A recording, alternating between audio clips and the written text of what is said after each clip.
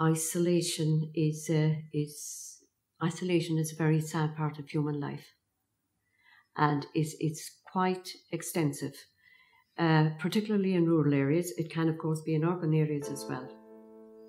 And people are cut off from maybe family, friends, callers. Samaritans get calls from people of all ages and all walks of life, but a lot of our callers would be elderly people, possibly living on their own, with very few visitors. So in the course of the day, the only voice that they may hear could be the voice of a Samaritan volunteer at the other end of the phone. So this is, difficult, obviously, for them. And all of this can lead to feelings of despair, distress, terrible loneliness, possibly feelings of suicide, and maybe wanting to end their life.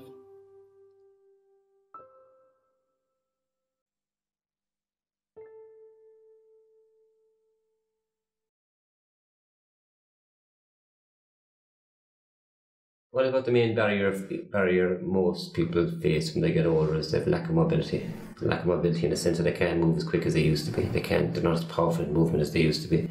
Lack of mobility in the sense that they mightn't be able to drive anymore. They mightn't be able to take their bike downtown like they used to do. If you're not mobile, you can feel very, very isolated because you can't get out of the situation you're in most of the time, and you're kind of stuck in that rut of staying in your house or whatever. You can't go out and visit the shops to buy your bits and pieces that you need to buy.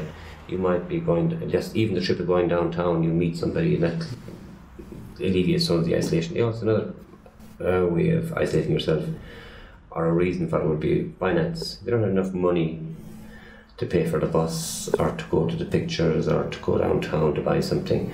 You're not going to leave the house, And friendships as well is another part of isolation. I mean, when you get older, chances are that a lot of your friends are dying off, they're moving away, they're changing jobs, they're not in the same place as they used to be. People are changing all the time. You say, like, if your neighbour was the same age as you, 60, 70 years of age, they might have to go to a nursing home, they might go and live with one of their daughters or whatever. So you were isolated then as well, and all your friends just seem to disappear all the way along the way.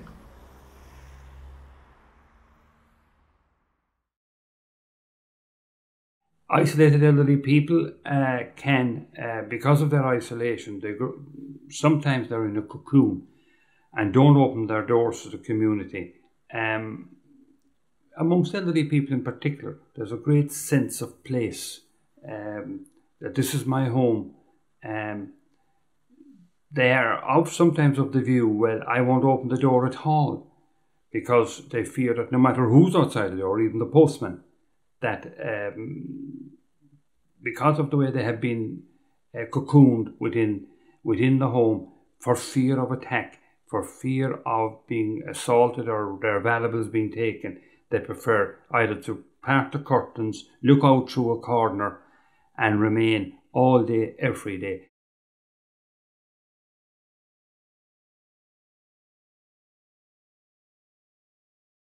But I certainly think there's a fear of people empowering themselves to report isolation, because there's an old fear in Ireland about being put into a home. It's a famous thing about, in inverted commas, put into a home. And people, I've met people who are older and they're living on their own, and they expect that they can keep their house in the same shape it was in when they were younger, and they can eat the same way they did when they were younger, and money-wise or whatever, they mightn't be doing that. And sometimes they're afraid to invite people into their houses because they mightn't be eating properly, the house mightn't be as clean as it used to be, and they might have this idea that, somebody will report me to something, and they have a fear that by leaving strangers or people that are not very well acquainted into their home, that this could reflect on them and their pride. And pride is a very big thing for all of us, obviously, whether we're young or old. But especially when in the elderly, you often hear people saying, like, all I've left is my pride. And sometimes that's all people have left. They have very little money, very, very poor housing, living on their own, and all they have is their pride. And the only way they can preserve that is by staying indoors and not allowing people into their house.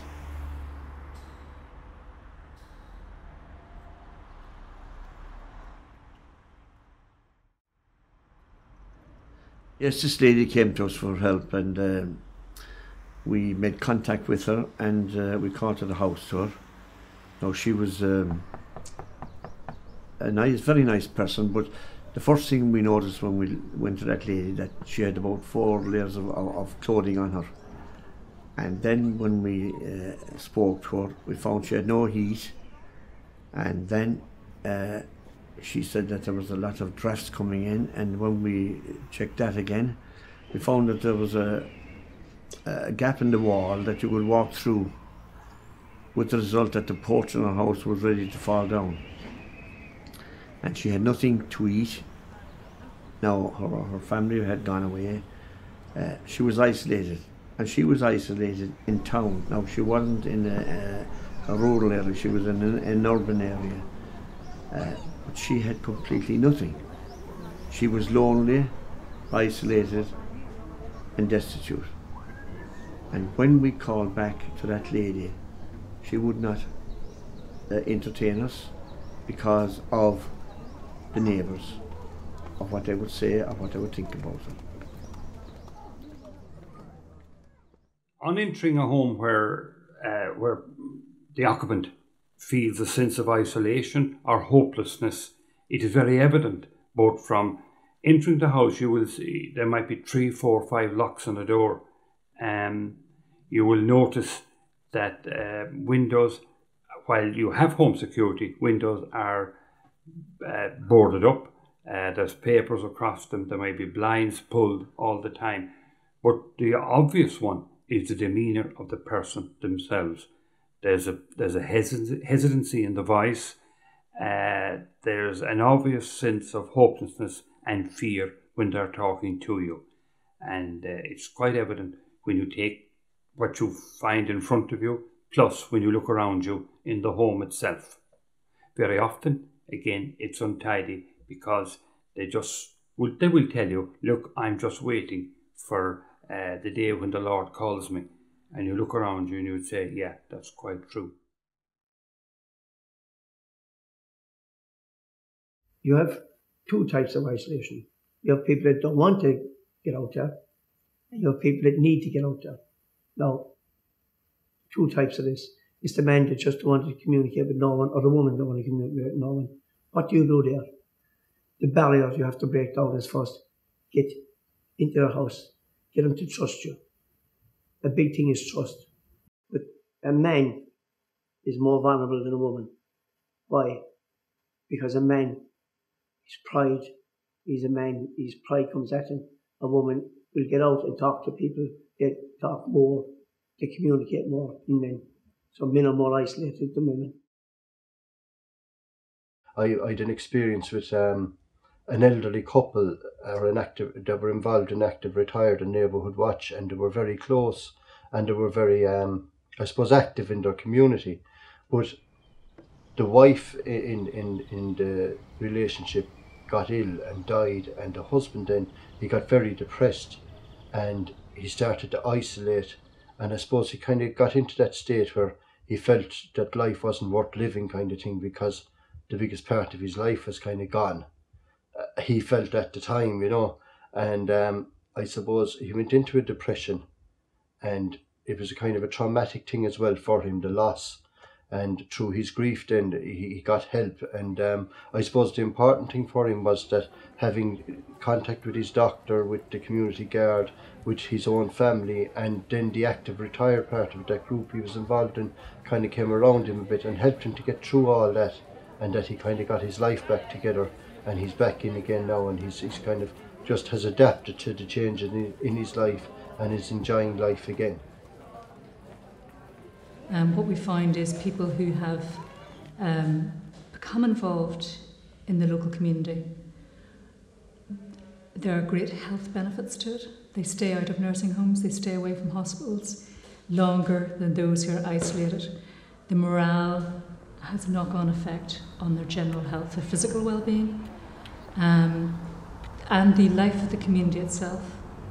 So that's why the Health Board, or the Health Service, invests in building up local communities and building up the resources so that people can join in activities in the local community.